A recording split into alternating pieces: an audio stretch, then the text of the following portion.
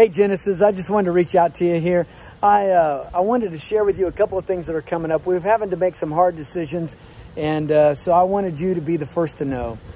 We just made the decision in the last 30, 45 minutes that we need to cancel youth camp for our kids. Now, we hate doing that. There's no fun in that, but it doesn't do us any good to have the kids practice social distancing while they're at camp, before camp, and then we can't social distance them on our way down in that transportation. Second of all, we can't guarantee what the social distance looks like at camp this year. And so the last thing we'd want to do is send a healthy student back, or send a healthy student down and have them come back ill.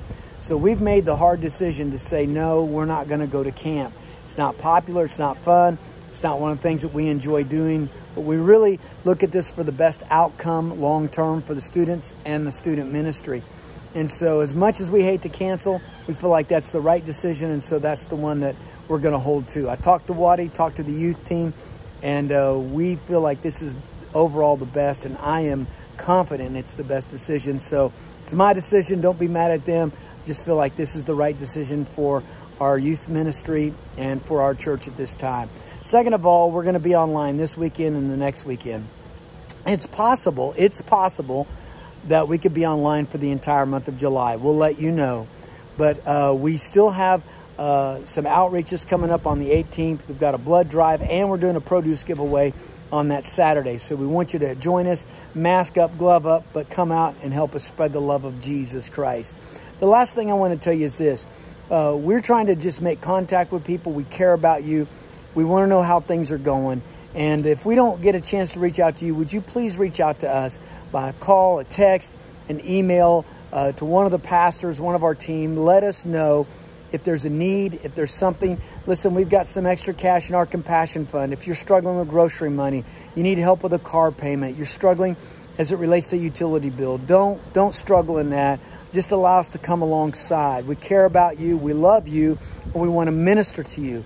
And so we are praying for you during this time. Please pray for us. Your tithes and offerings are making a huge difference. Right now, not only are we giving to missions, but we're also helping some other churches that are having a shortfall.